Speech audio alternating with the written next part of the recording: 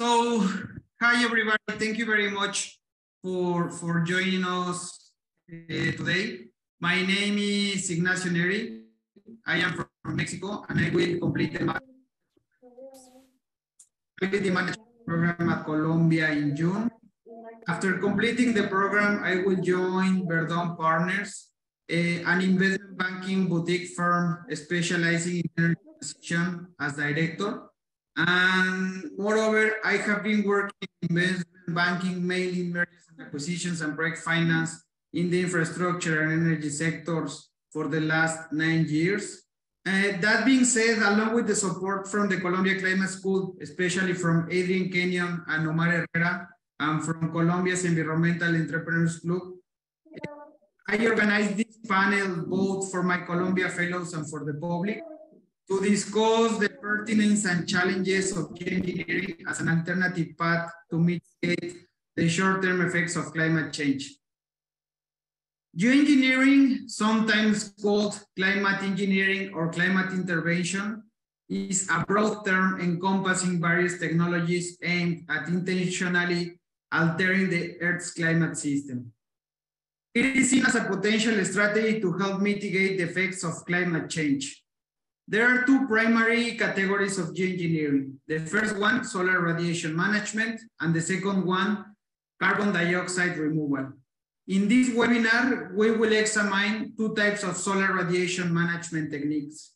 The first one corresponds to the initiative led by Dr. Field, surface albedo modification, which is the concept of increasing the albedo value of land masses by covering the land with reflective materials. The second one corresponds to the initiative led by Andrew Song, stratospheric aerosol injection, which involves injecting reflective particles into the upper atmosphere to reflect sunlight before it reaches the surface of the Earth. This technique resembles the effects obtained from volcanic eruption, such as the one that is currently happening in Mexico with the Popocatépetl volcano. Geoengineering or climate intervention offers several potential advantages in the fight against climate change, such as the capability to rapidly mitigate its effects on a large scale, possibly impacting global temperatures and weather patterns significantly in a relatively short time. It also brings to the table cost effectiveness compared to other mitigation strategies while enabling targeted intervention in specific areas. However, it is important to stress that geoengineering is not a silver bullet. It comes with a range of considerable technical, political, and ethical challenges, and there are significant uncertainties and potential risks associated with many of its techniques. Furthermore, there are potential downsides such as unintended consequences on regional weather patterns.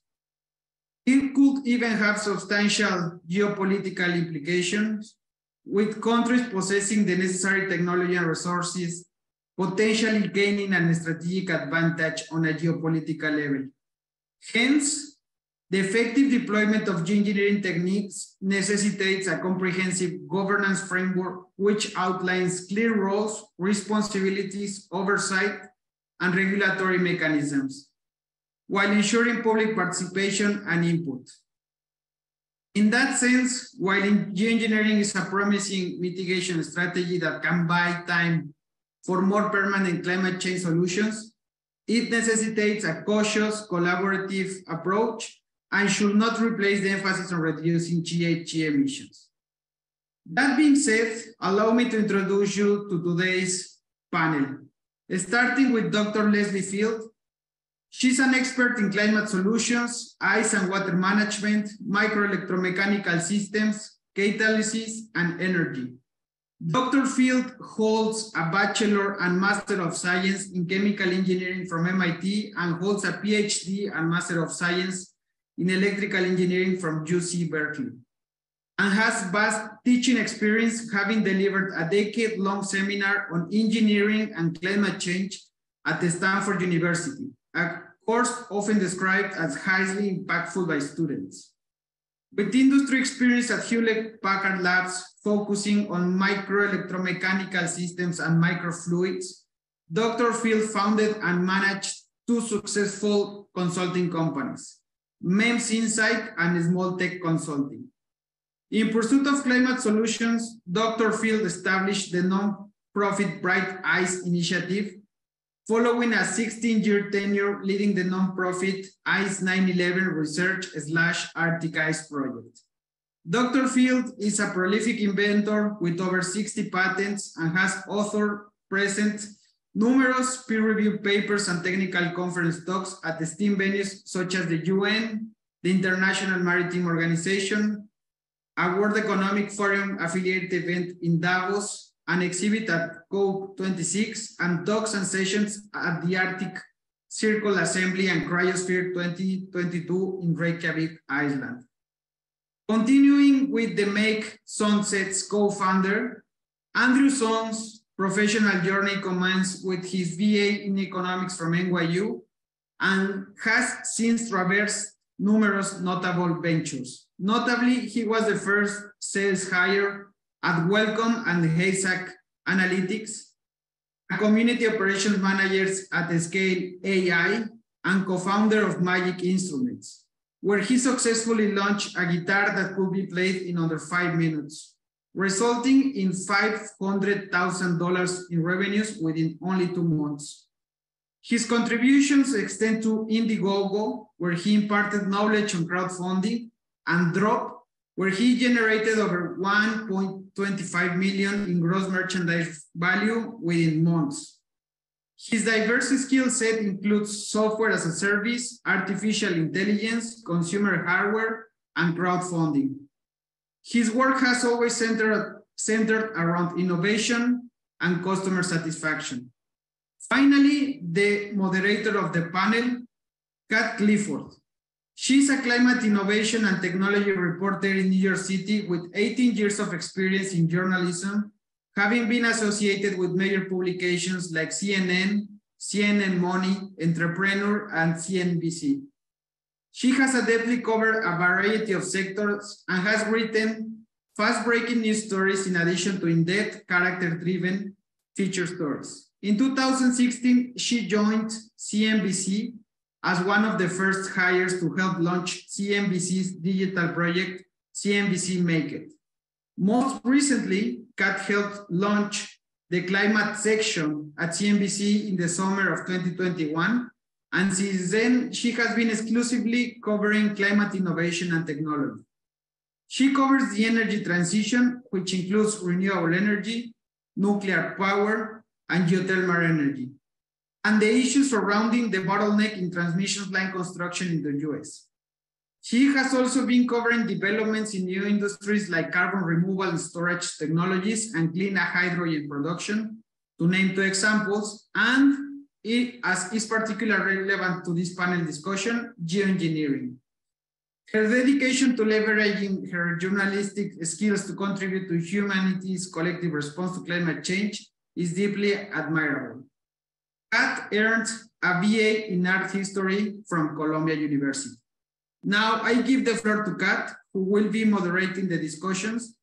And please, we will be collecting your questions. So you will have the option menu for the Q&A down in your screen. So please shoot all of your questions right there and we will compile them and distribute them by the end of the conference. Thank you very much.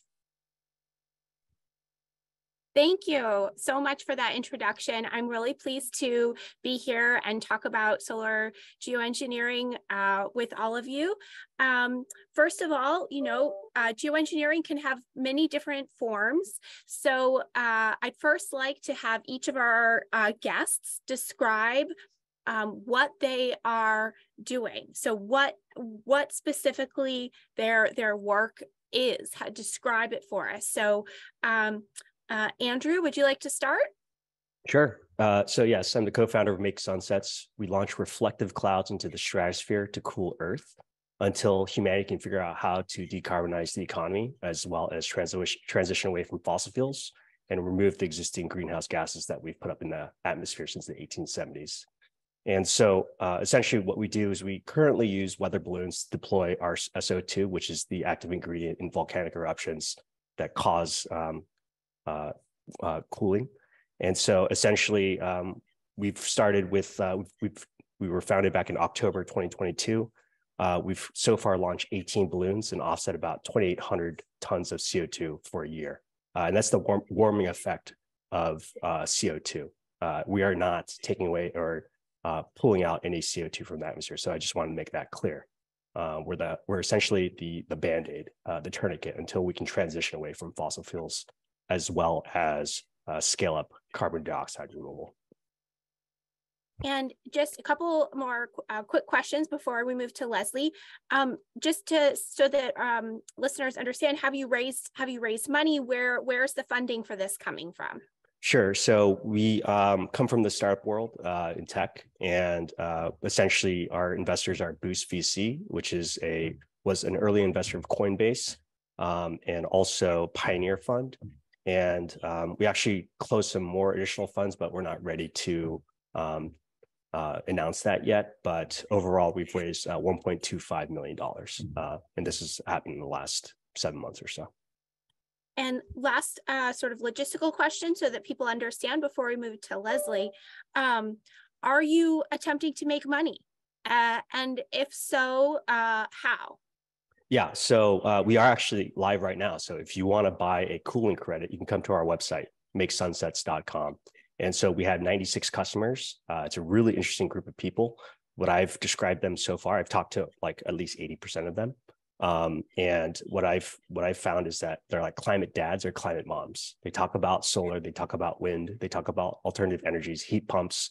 Maybe they have a Tesla in the driveway. They definitely have kids and are worried about the future of these kids. And so, but these are people who have PhDs in physics.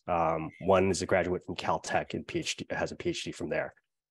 These are white-collared people who really understand what we're doing and are supporting us. And so if you think by the end of this conference, you'd like to offset your carbon footprint, check out makesunsets.com. And so they're paying for, so just so that listeners understand. So Sure. the customers are paying for deployment. For what? For deployment. So essentially 1 gram, so the weight of a dollar bill. So 1 gram offsets the warming effect of 1 ton of CO2 for a year. So 1 to million leverage. This is the claim that David Keith has made, which is a leading scientist in stratospheric aerosol injection. He's currently at University of Chicago. And we're basing all these claims off his work. And so we deployed these clouds that are 20 kilometers up. And so during our next launch, if you'd like to purchase a cooling credit, it's refundable before then, but essentially you can buy a cooling credit. We will then deploy that balloon into the stratosphere for you guys. And you can essentially offset the warming effect for 1 ton of CO2 or more if you'd like. Okay.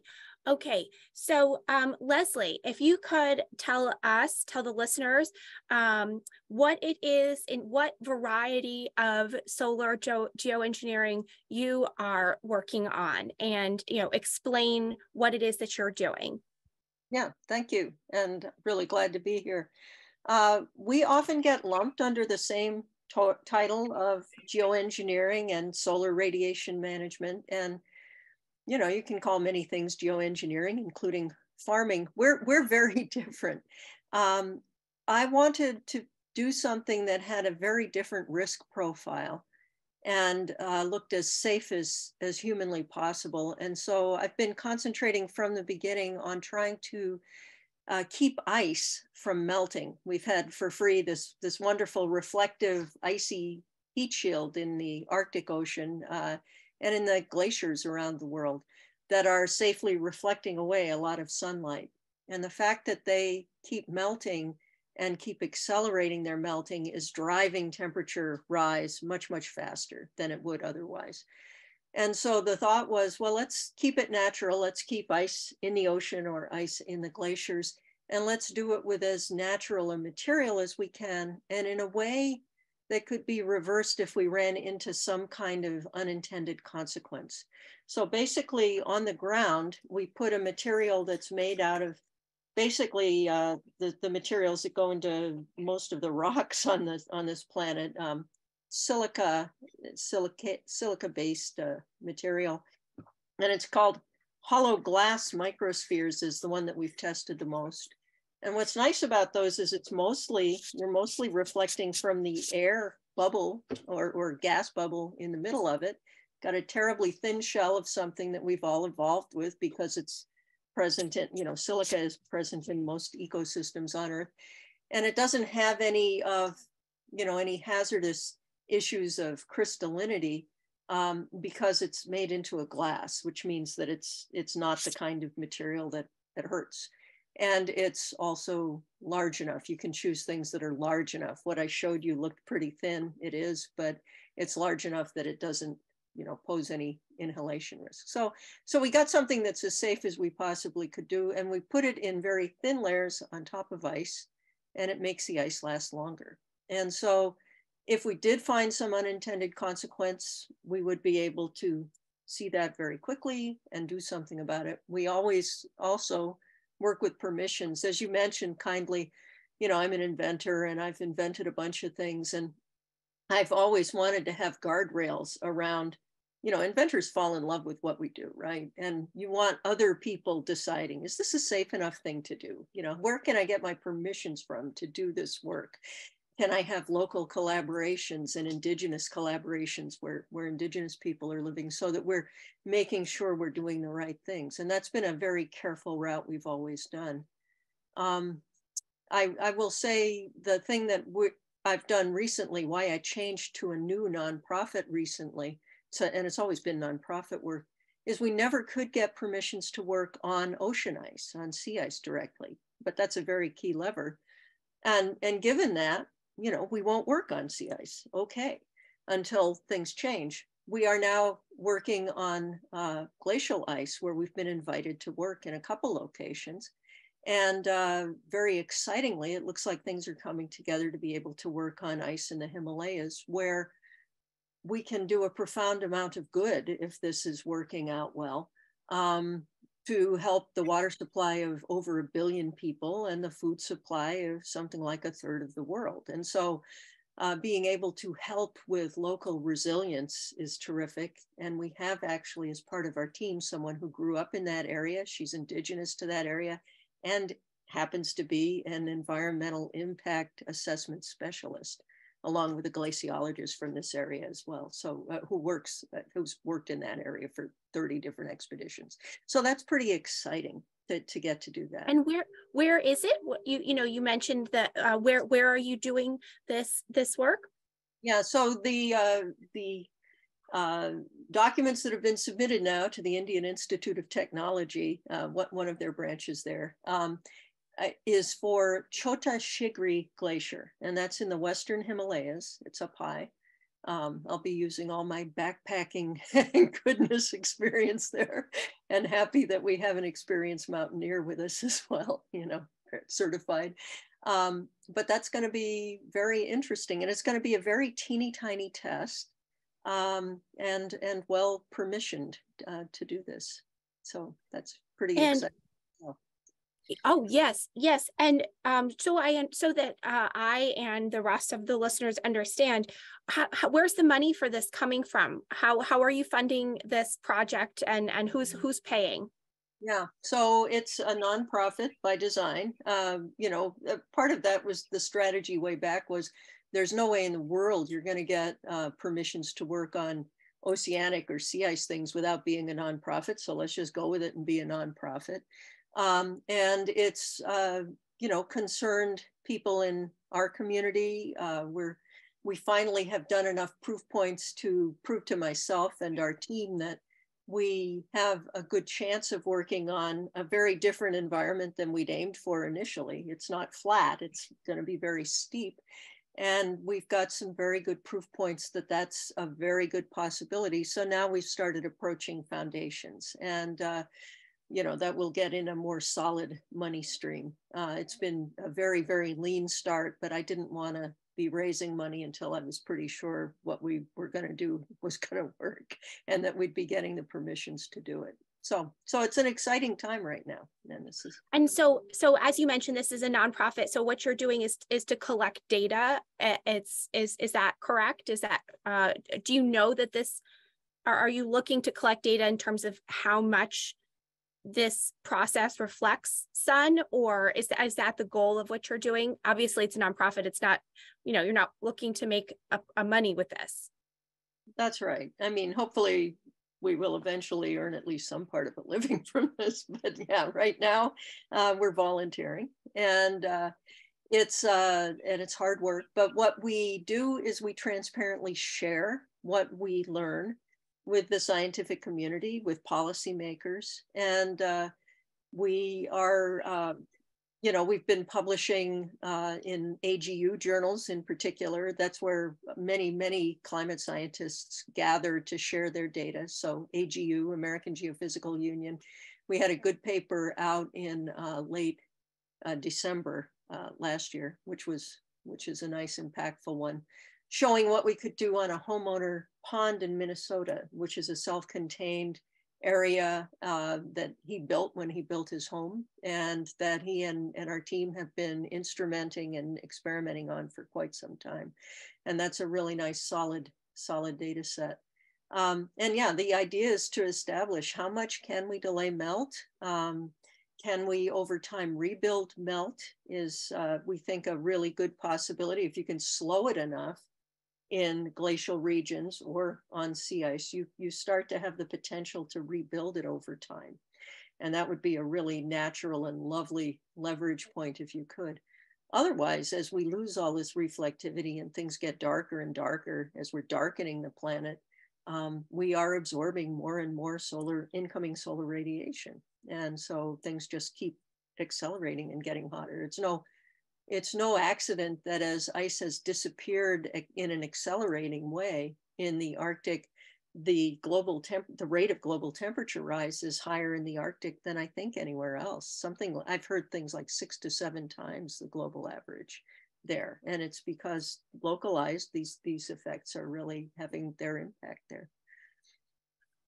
So for both of you now, I'd like to hear, first from Andrew, the why. What's your why? Why are you doing this? We got your bio at the beginning from Ignacio, and you've done a lot of things. So, why this and why now? Why this? It just seems like it's the most leveraged way to combat climate change. Again, 1 gram of SO2 deployed at the stratosphere can offset the warming effect of 1 ton of CO2. If that's not compelling to try and pull that thread, I don't know what is. Clearly, I grew up in an era where, we were taught to, recycle, reduce, reuse, and, care about our carbon offset and our footprints to do all these things, but really it was not anything impactful. Seeing, much more smarter, accomplished colleagues, scientists working on this for 30 years, and no one's, honestly, like, we've only increased our usage of output of CO2 into the atmosphere. And so clearly nothing is we're not changing course. And as a father of 2 young children, 2, 3, and 4 years old, I deeply care about their futures. And so if my actions today, even though we've just started, right, back in October 2022, can actually unlock this logjam of just this hand wringing of thinking that, hey, we need to do something about this. Let's run more models. Let's run more experiments. Let's do more lab research. I've become fed up. And so I'm taking this matter into my own hands. We are speaking with the top scientists in the world as we do this. And we're not breaking any laws. There is no permissions. This is the weirdest part of this entire company, is that there are no permissions other than when we launch. And we call the FAA every single time we do that. And so other than that, there are no guidelines. And so the way that I look at this is the same as how AI is currently being not regulated, but currently being questioned. Is this going to take everyone's jobs? But I've been working in AI since 2014, and I understand, it was a big deal back then. A lot of money was pouring into it, but until ChatGPT came around, it was something that wasn't significant to regulate, right? Before that, it was just trying to teach maybe cars how to self-drive or do something like that. But again, small scale testing. This is ChatGPT has kind of changed the course of humanity, in my opinion. And so we are still at this very early stage of where we're at in terms of stratospheric aerosol injection in particular. I know there are universities obviously researching this and have been researching since the 70s, but no one has actually done deployment. And that's why I'm talking to you guys today, is because we've done something significant in the sense that we've deployed. I mean, Kat, you've covered us in the news. You've seen the press that has come out of it. I don't think I could spend $1 million and get the press I could get unless we did something significant like this. And so, but correct me if I'm wrong there on the press coverage.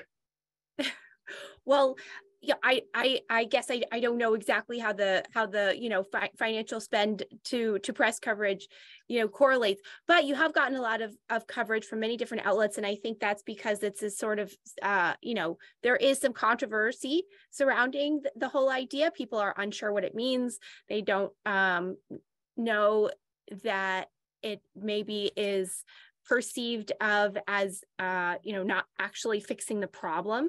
This is a lot of the feedback that I hear whenever I publish stories, is that it's kind of seen as not addressing the root cause. So right. I think that's why there's some controversy, and there has been a lot of coverage of what you guys are working on. And Leslie, why are you doing this? What's your reason for working on this particular area of reflectivity, and why are you working on it now at this point in your career? Yeah, so I'm working on climate because my kids were 6 and 10 years old when I saw the Al Gore movie in 2006. And I looked at them, I've been an environmentalist forever, Sierra Club, all that. The first Earth Day while I was, in school it was a lovely thing. And I've always been concerned, but I didn't get it, how bad things were, until I saw the Gore movie and realized that even here in California, living at 1,000 feet above sea level, my kids' lives were going to be terribly affected if somebody didn't do something. And I didn't see much getting done. But I am an inventor. And, I got to ask myself that question, if not me, who, if not now, when? And realized, well, with all that lovely schooling that you've been outlining, right? Why not give it a try? And so I started learning as much as I could at Stanford. I'd become a consulting prof there at that point. And so I got to talk with experts, and I got to learn that indeed ice was one of the biggest in peril things that had been doing this great favor for so long, for all of human history, I think, of reflecting away an awful lot of sunlight. And if we could do something about that, we could solve a lot of the problem. One thing I noticed in the chat earlier, somebody's been asking, will the hollow glass microspheres turn into plastics? And I just have to answer that right now. This is a very different material. And I used my chemical engineering background to know, hey, if you can allow evaporative cooling, you can cool things off, and that would probably be a very good thing for keeping ice in place better.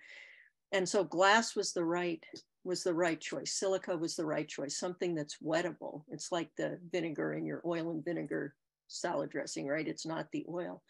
And I wanted something that wouldn't attract oil-based pollutants, and I wanted something that would allow this evaporation, and that turned out to be very good. But that means that it's extremely different material than plastics. Plastics do attract oil-based pollutants. They're in that family. They're intrinsically poisonous by and large. And this sort of thing, this glass-based thing, is not. It's this made from silica, which is, I think, the second most abundant material on Earth. So we all evolved with it, so we're fine there. As to why I keep going on this, the feedback, if something keeps accelerating in a bad way, that tells you that if you could stop that and possibly even reverse that, you can drive things in a good way. And that's something, it's localized. If we do find there's some unintended consequence, we can do something about it. And it's trying just to do the most natural thing to preserve the most natural, reflector we've had there on the planet. Is it a Band-Aid? Absolutely. I mean, do we need to still transition to sustainable fuels? Absolutely. But transitioning a whole infrastructure that's been built up for many, many decades now over to something different is going to take time, even once we get serious. And my God, I wish we'd get serious now about that. There isn't much time left. I've had it explained or described to me that this climate change is the one field where the experts are far more worried than the general public, because the experts know that the timelines keep closing. We used to say 2100 and then 2050. And, recently it's, well, we might have 3 to 5 years.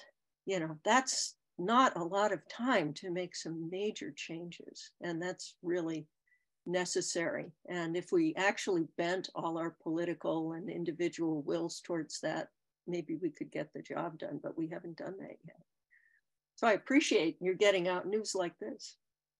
Yeah, well, so, I think both of you, while you have different approaches and different pathways, you're both sort of articulating the same idea. I like the use of the word Band-Aid, that this is not, and this is why, as Andrew, you mentioned, you've gotten more press coverage than you could pay for. I think the fact that this is a Band-Aid, the fact that it is a temporary each of your approaches are temporary ways to buy more time. They are not in and of themselves solutions, is what makes this whole field controversial and gets people emotional. And so I think, what is your strategy, both of you, in communicating that effectively? And then, so first I'll start with Andrew. What is sort of your strategy, and how do you communicate about the very fact that this is not going to permanently, fix climate change? Right. And then inherent in that is sort of the second part of my question, and then I'll what are the potential harms? What are the potential risks? Because I think, we need to be honest here about what are the potential risks. Mm-hmm. Yeah. So, first off, it's temporary. One, it's temporary, it's cheap. It costs us $10 to offset the warming effect of 1 ton of carbon. So, and it's actually much cheaper for us, right? We could still be profitable at $1 per ton. So this is a highly disruptive technology. 2, it is temporary, right? It only lasts in the atmosphere about a year or 2, maybe a little bit more, but that's it. And so there is a way to actually control this. We're not going to go full blast, right? We've been slowly building up. Our first launch had less than 5 grams of SO2. And subsequent launches, the largest we've had now is about 1,000 grams, which is 1 kilo. So, so far, we quite frankly haven't made any impact on the climate in all honesty, right? This has been more of a provocative type of act than it has been anything else. The equivalent of like 3,000 tons of CO2 offset is about like 120,000 trees planted for a year, and they last for a year essentially, fully mature trees. If you want to quantify it in some other way other than tons, because that's kind of hard to visualize, but 120,000 trees is how much we've planted so far. It's not an apples to apples comparison though. So take that with a grain of salt. Just trying to normalize this. The way that I communicate this with most people, it's really interesting. The average person doesn't care about climate change. It's not so much that they don't care. What we found is that it's not on their radar. They're more worried about putting food on the table and paying for rent. It's something that is at the bottom of their list, right? At the top is taking care of themselves and their families and having a house over their heads. And so until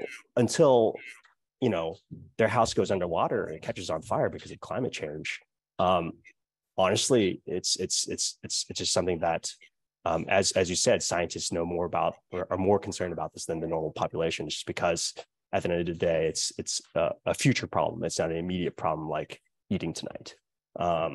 So that's what we've observed, and the way that we've tried to communicate this is simplifying this, right? Stratospheric aerosol injection. What the hell does that even mean? We say sunscreen for the ozone layer, right? Very simple. People understand what sunscreen is. Sunscreen lotion, right? You apply it right over your skin. And then what it does is block some of the harmful UV rays so you don't get skin cancer. I asked ChatGPT this, and that's the best answer. How do you explain this to a 6-year-old, to a 5-year-old?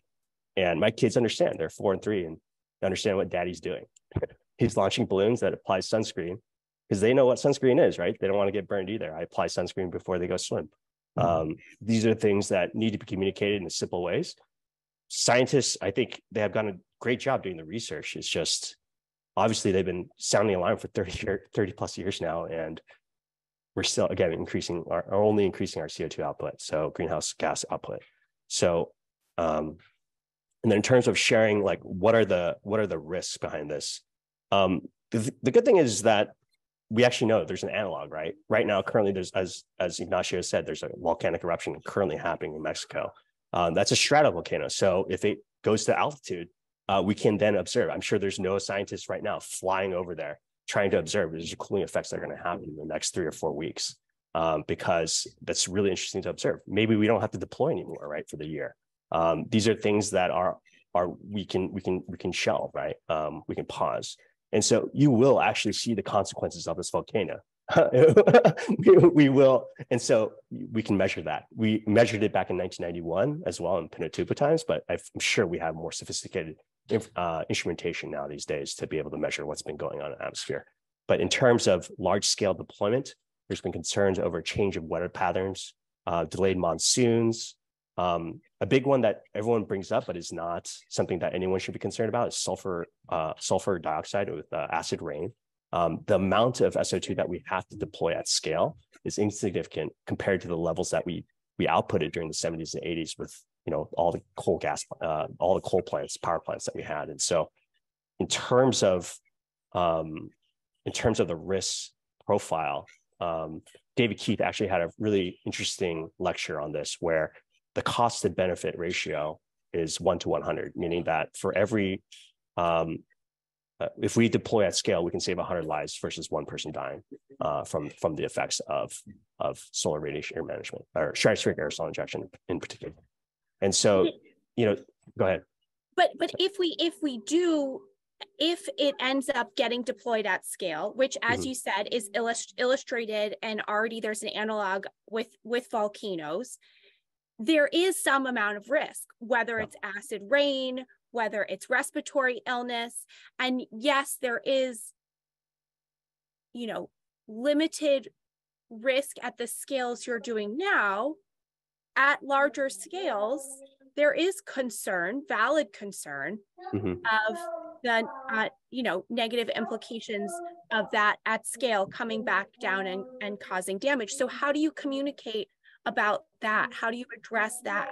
Yeah, and this is a really, I wish I could have a better way to explain it, but really it's a trade-off, right? If we keep doing what we're doing now, we're going to face these climate disasters that you're describing right now. I mean, like, this will happen to us, and so I would rather try to control it versus us just, you know, letting Jesus take the wheel here. You know, it's something that I'd rather start these small deployments now and learn and scale and do it temporarily, right? Have literally like mini volcanic eruptions until we understand the side effects of it at scale. And so the concerns that we have, I live on this planet too. I'm in sunny California myself. And these are being deployed in California, in Nevada, in Mexico. And so I'm doing this in my backyard. It's going to affect me just like it's going to affect everyone else. Yes, there are studies done that the global south might be more affected, or I'm sorry, the north. I believe it's the north will be more affected by these climate change weather patterns, but the south will actually benefit from this quite a bit. So, I mean, there is some concerns around how this will affect different parts of the regions of the world, but again, I live on this planet too, and so I'm not trying to do anything that will cause self-destruction. Yeah, it sounds like you're communicating it in terms of the trade-offs. Yeah. And Leslie, How about you? When you talk about the work that you're doing, how do you communicate it? Because do you get feedback that this is as you described it as a Band-Aid yourself? So how do you communicate the importance of working on a Band-Aid?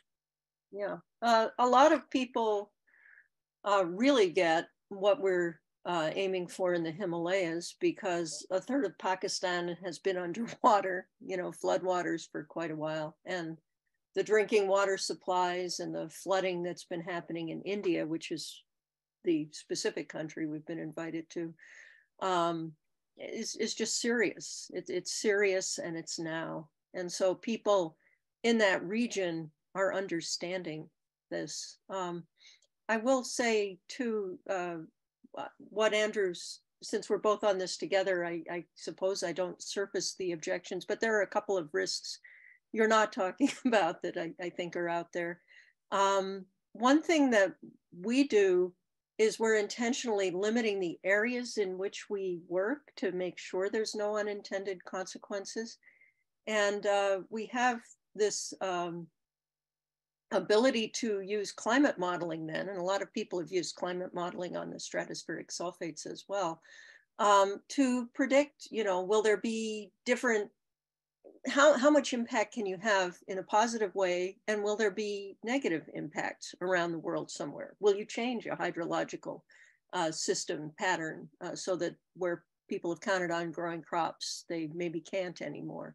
That sort of thing. So we're very carefully scaling without having to scale. So you do the research, and then you get to scale it via the climate model, and these things are pretty sophisticated models. I like the idea that we can help people with their resilience right now, their climate resilience right now, should this all be working out, and that we're trying to save something, ice and snow reflectivity that has been guarding us for a long, long time. These pollutants that are more and more on top of ice and snow around the world, including glacial ice, including ocean ice as well, we brighten it up immediately by adding these materials. And these materials are hydrophilic again.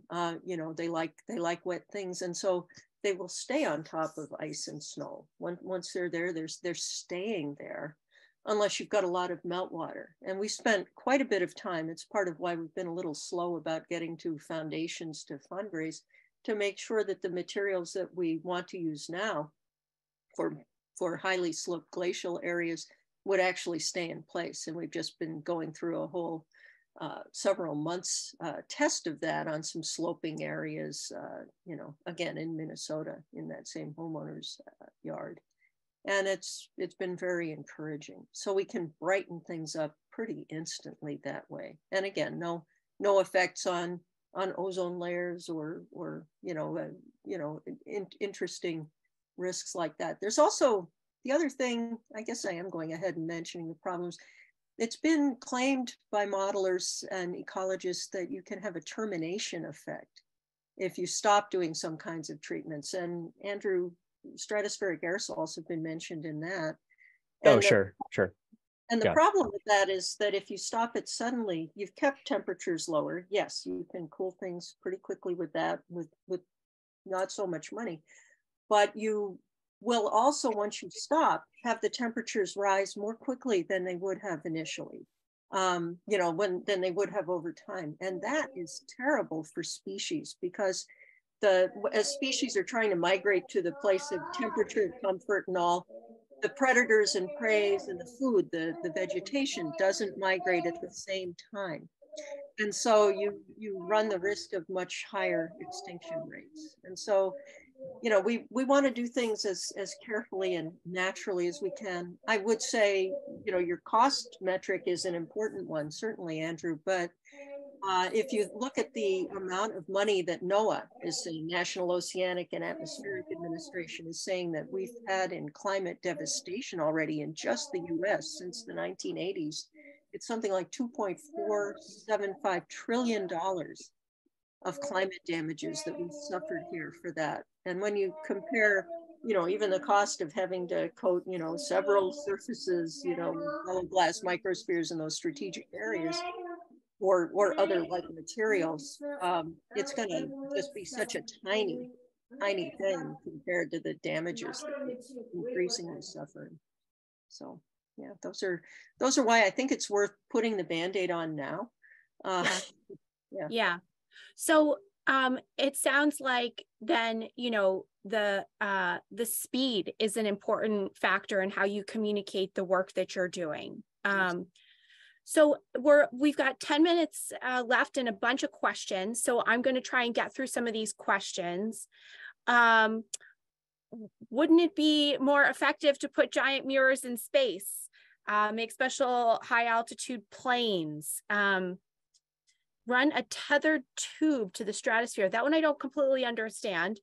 But I guess, would it be more effective to put mirrors in space?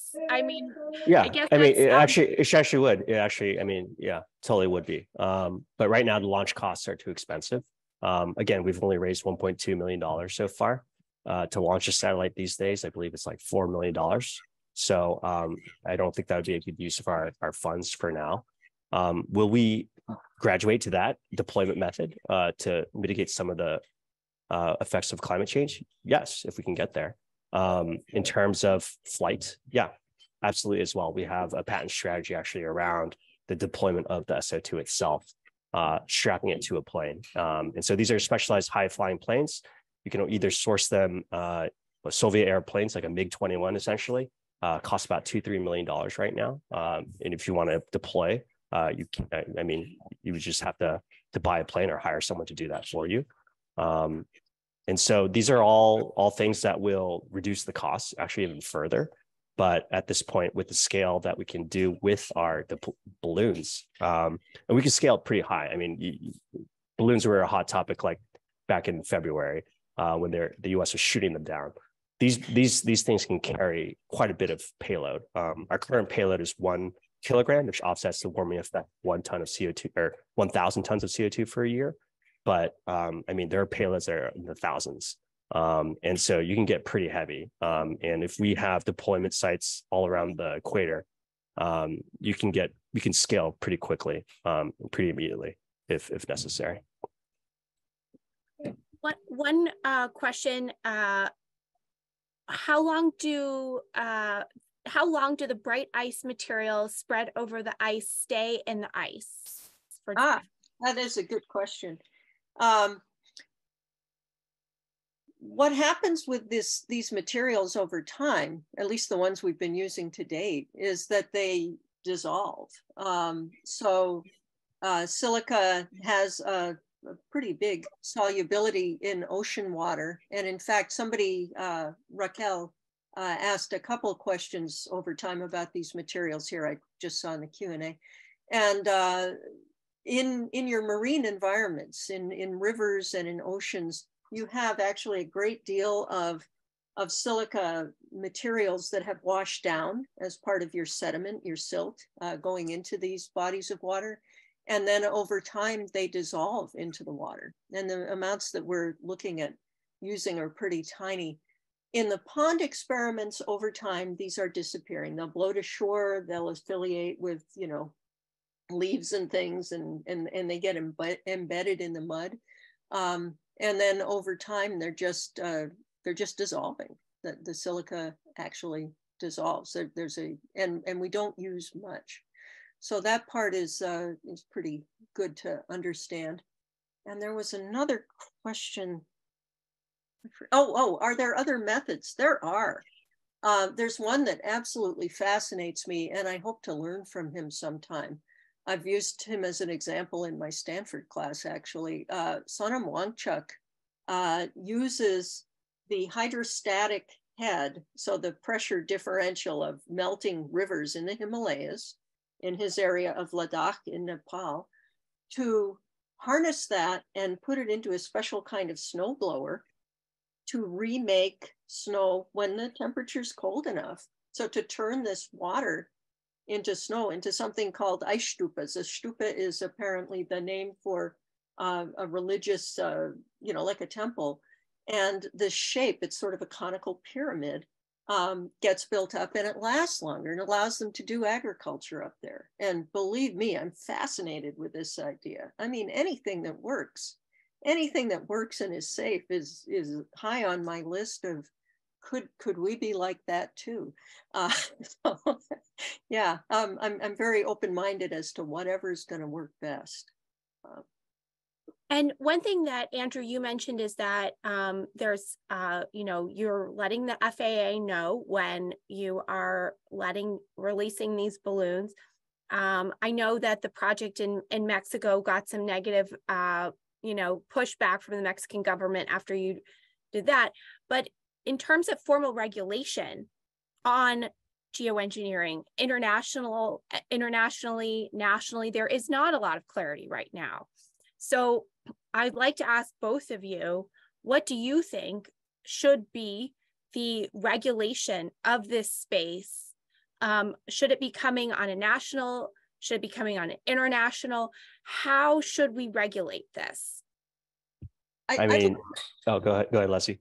Yeah, ladies first. Go first on this one. I've been working with the AGU, the American Geophysical Union, who've been trying to come up with an update to their policy on research in these areas.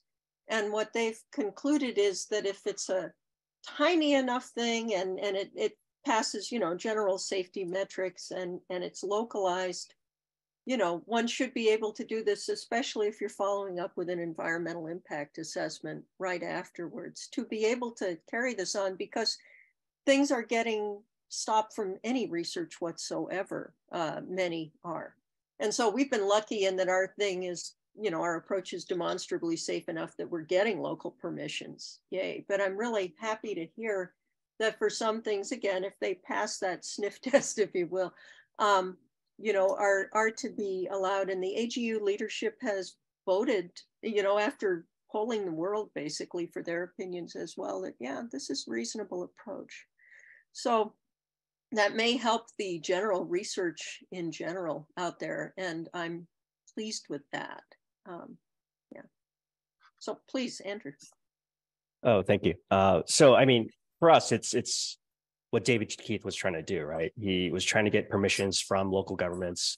He was trying to do all these things to make sure that he wasn't stepping on anyone's toes, but ultimately he couldn't launch.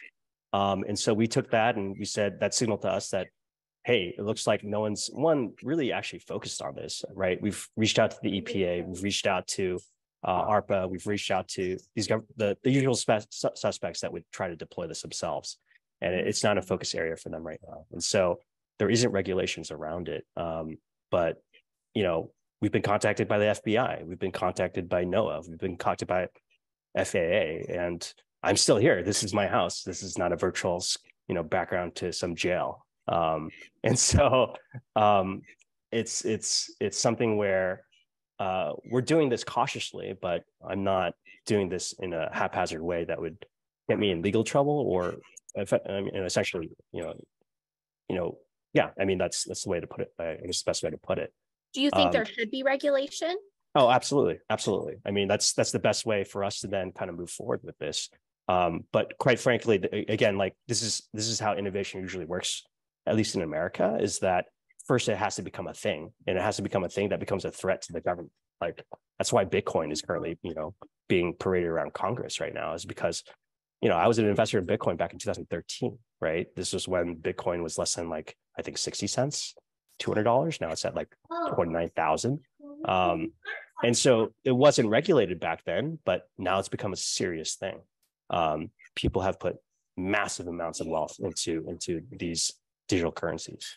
And so until it becomes a bigger concern for the government, there aren't going to be regulations, quite frankly. And so we're going to do what we think is best to be able to deploy safely and at scale.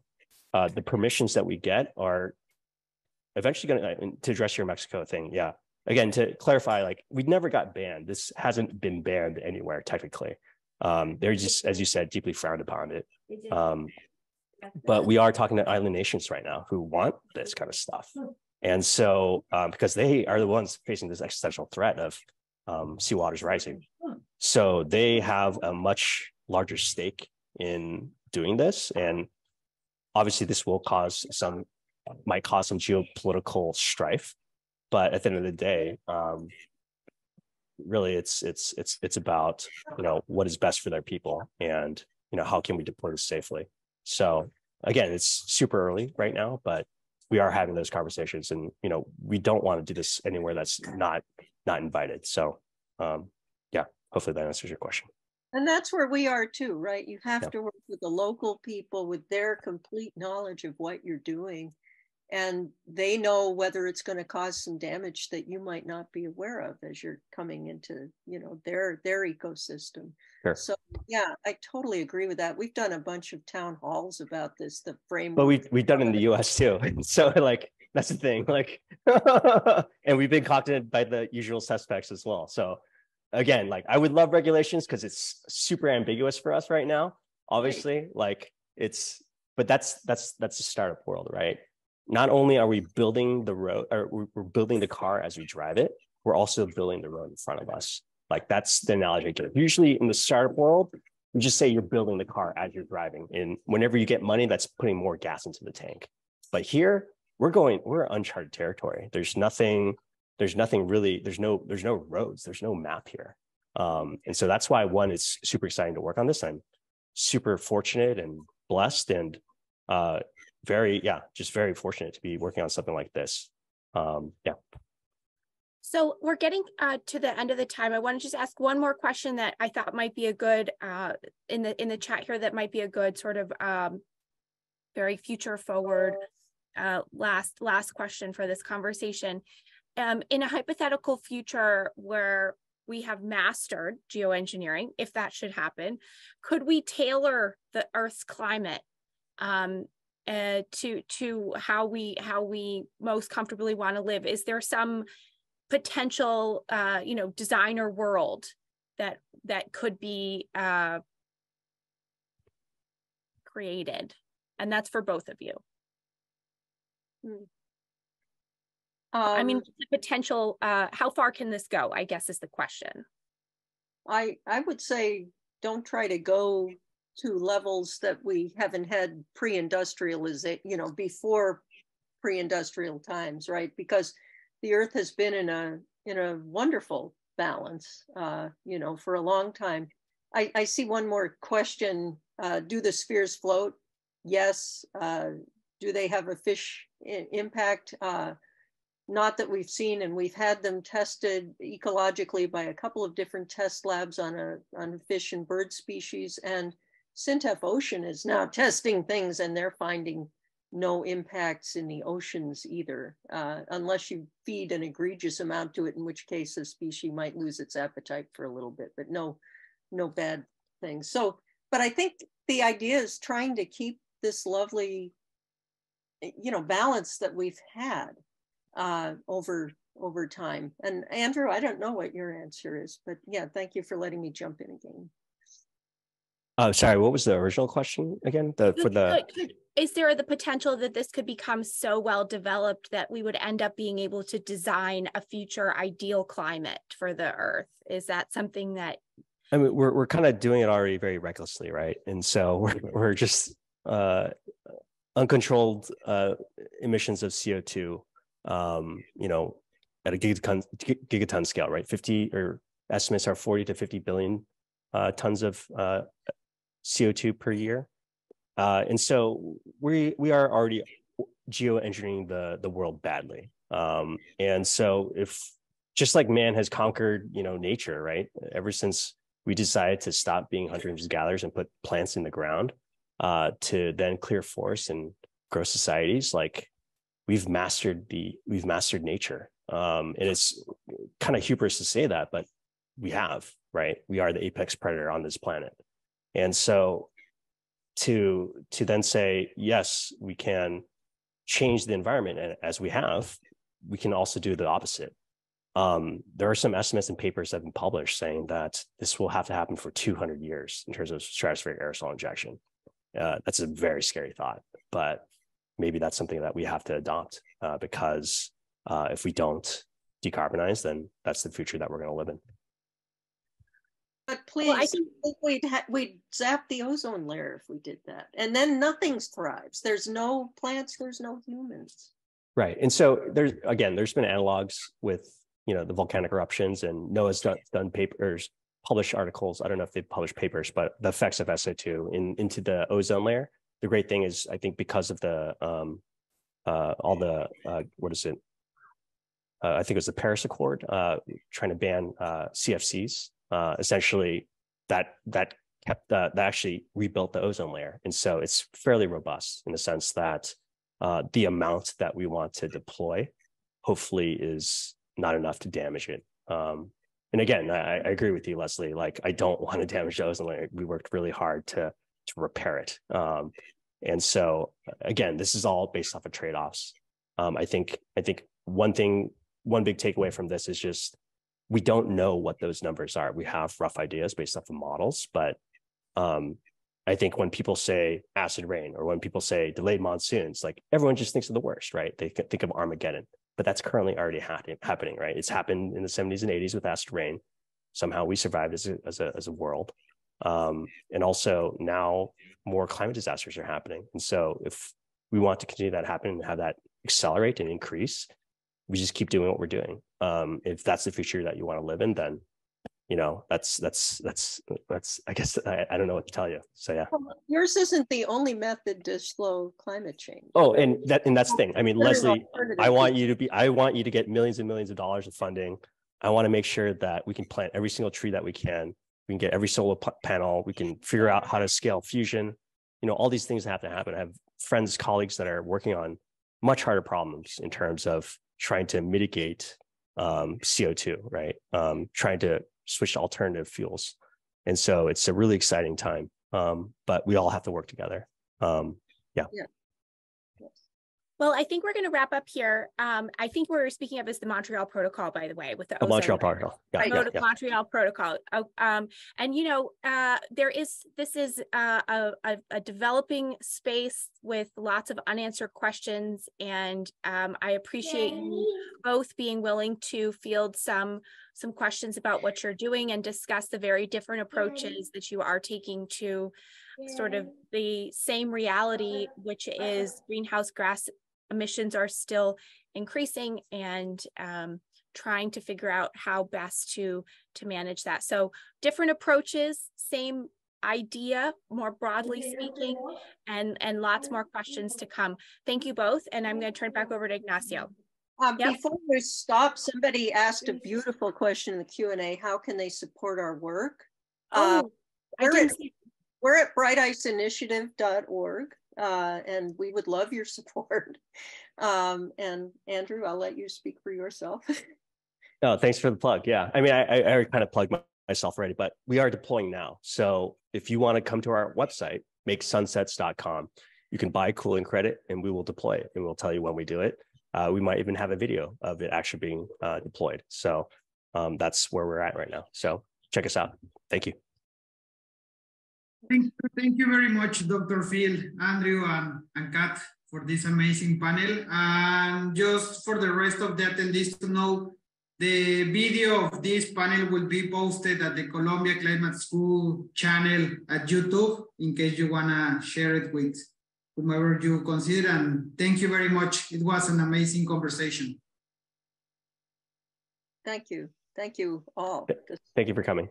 Thank you. Thank you. Bye-bye.